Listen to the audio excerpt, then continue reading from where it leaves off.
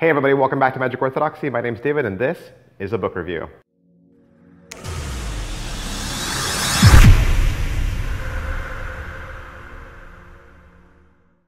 Hey, today we're going to look at the Encyclopedia of Card Tricks from Gene Huggard.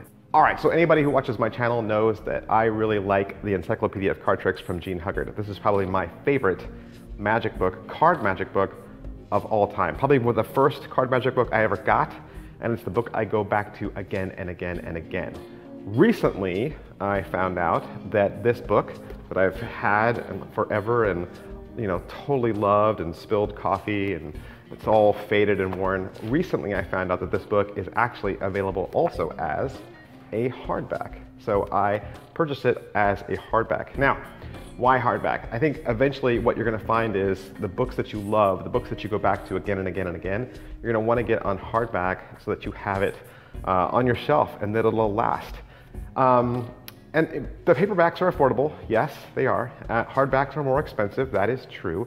I had to find this on eBay because it's harder to find in the stores. But let me just say this about hardbacks.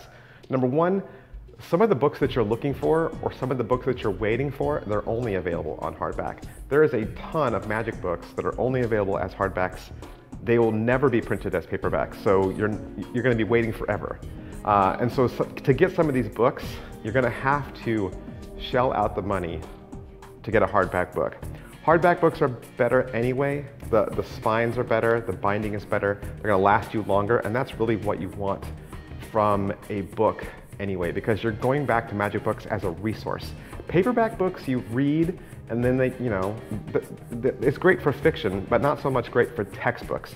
Your magic books are textbooks, and so they are an investment, and so I was really happy to pick this up. Hey, anyone who's not familiar with the Encyclopedia of Card Tricks, let me just tell you a little bit. This is a truly staggering collection.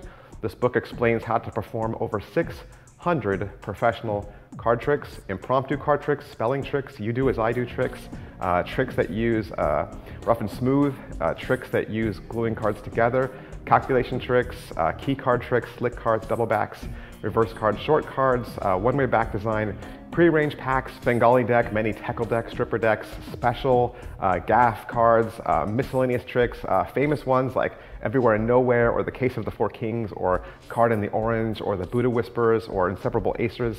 There's a whole final chapter in this book about using the Nicola card system, so that's really cool. In addition to that, there's another chapter on technique that's going to explain all your important sleights. You're going to go over the overhand shuffle, the riffle shuffle, the false palm, the simple pass, the double lift, the glide, and the force. All of this book was entirely based upon another collection that was put together by a gentleman named Dr. Wilhelm von Dusen and Glenn G. Gravitt.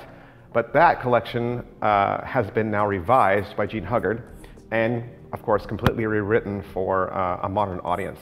So this book is easily the finest single book of classic card tricks, and the clear style, I think, makes instructions very easy to follow. And so this is just an indispensable book for the professional or the amateur magician, and it's a great resource, I think, for anyone who wants to delight their friends, delight children, or become a professional card magician. All right, so that is my review for the Encyclopedia of Card Tricks from Gene Huggard, and it's also my personal opinion about why I think hardback books are important to purchase.